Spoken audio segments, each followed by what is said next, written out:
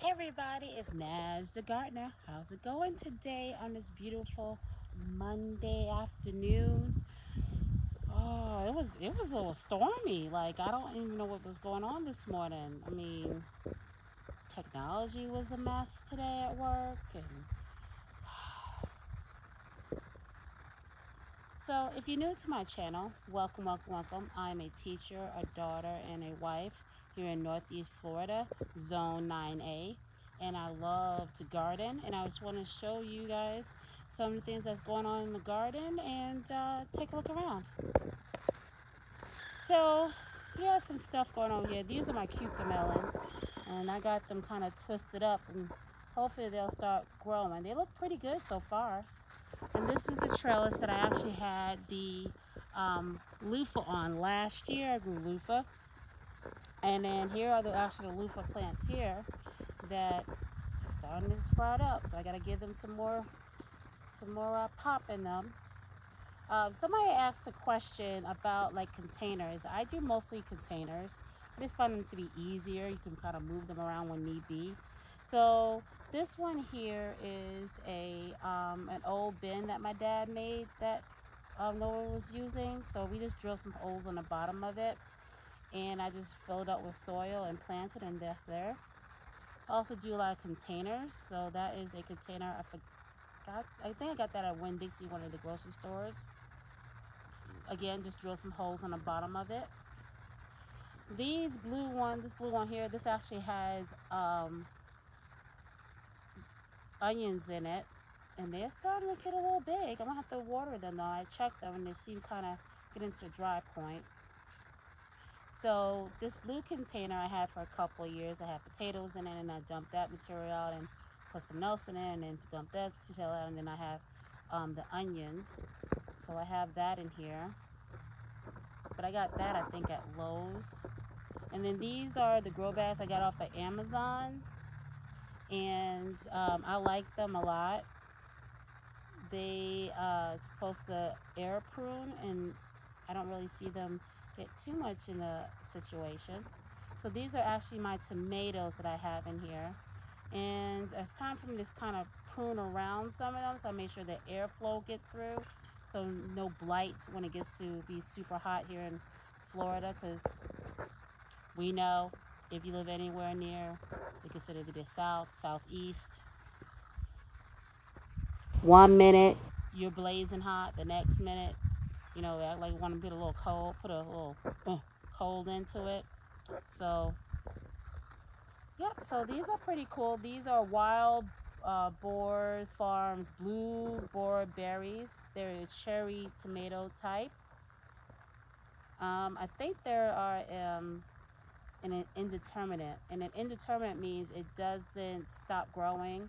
It continues to grow until the frost kills it off, and it kind of grows up. So I don't know if the indeterminate or determinate. Determinate means it comes on one big time, and then that's it. So right now it's doing pretty well on there, pretty well. I'm actually thinking about putting some more soil in it to strengthen up those roots. And then over here, again, we do have some tomatoes. I believe those are the same kind. And also, I think there's some Roma tomatoes in this one. And again, these grow bags, I got a deal on them. It was like 5 for like $20, and these are 20-gallon containers. So over here again, we have some more blue containers. Uh, this gray container I was packing, and I just put a hole in the bottom of it and kept it going. This is where the garlic is at. It tasted good yesterday. And then you can get kind of fancy. Got some of these fancy. I think I went to At Home, which is a decorating store, and got this. It was a part of a pair. It's a medium, a baby one, a medium one, and this is the large one. And these have my blueberries in them. I've been snacking on blueberries for a while now. And I got blueberries in this too in a grow bag. Now the red containers, as you see the red containers in a row, those I got from Firehouse Subs for $2. You just put some holes on the bottom of it for drainage.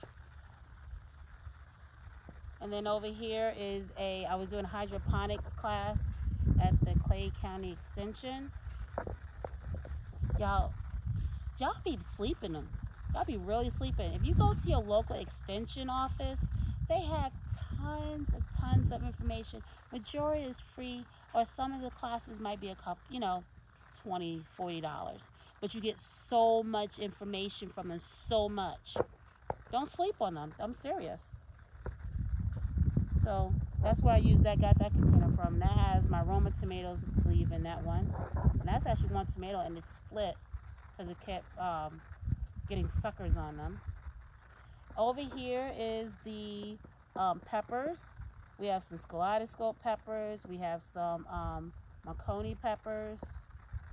This little black one here in front of me is a pepper, and the 3 around here are elephant garlic and regular garlic.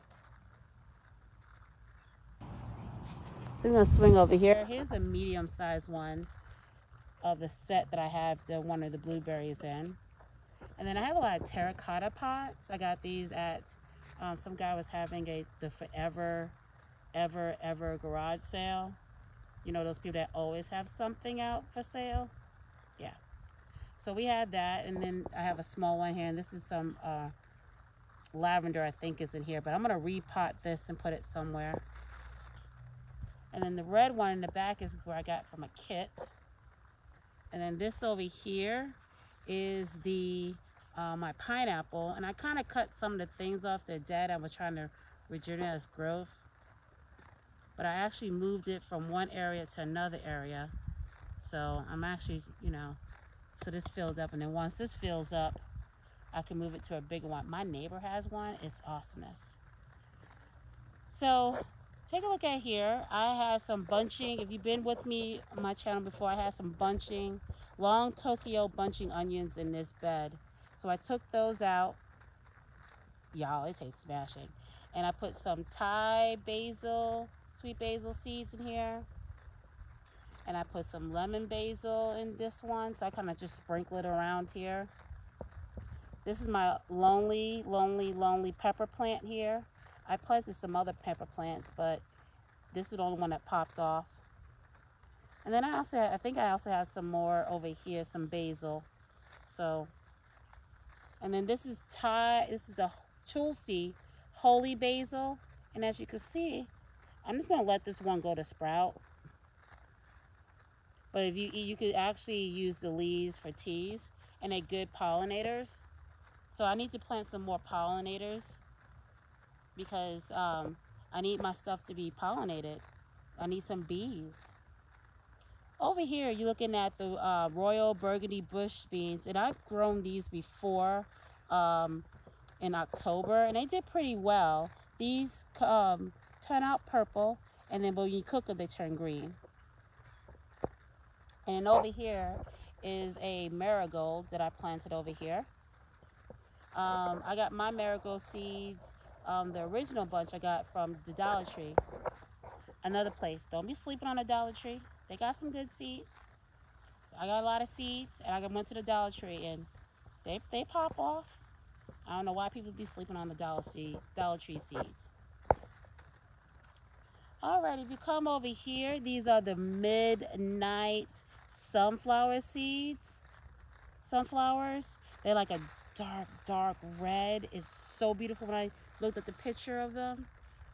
Yeah, somebody gave me those. And then if you're looking through the forest, I just actually clipped off some basil, some large leaf basil leaves.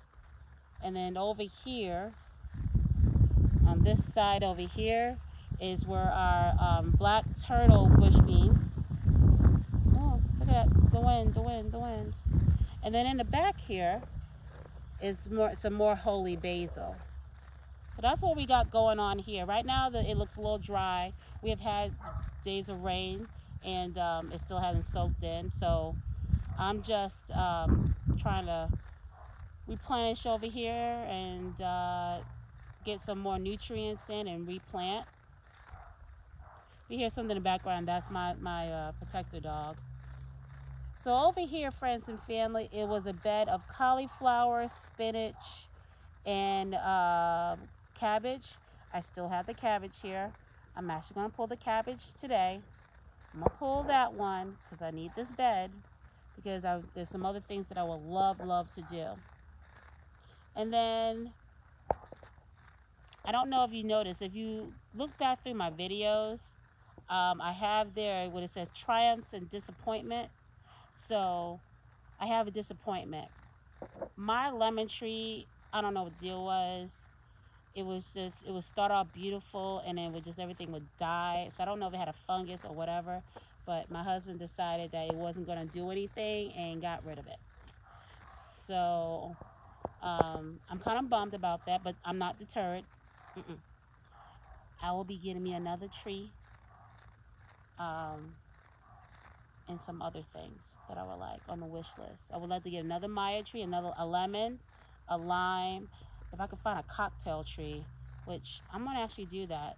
For those who don't know, a cocktail tree is a tree that has multiple grafted edges to it, limbs to it, and each branch is a different tree, different fruit. So you can have between 2 to like 6 of them.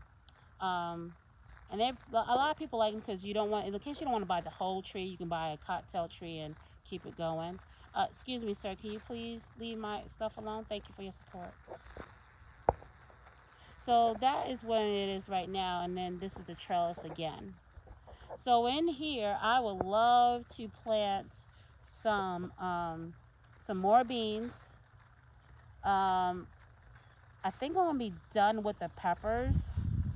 I'm not gonna put any more peppers in there, but I have a couple other ones I need to get in, and I'm still trying to get this bed all taken care of, because working full time, even though I'm working from home, it's still a lot. So that's about it. I'm hopefully get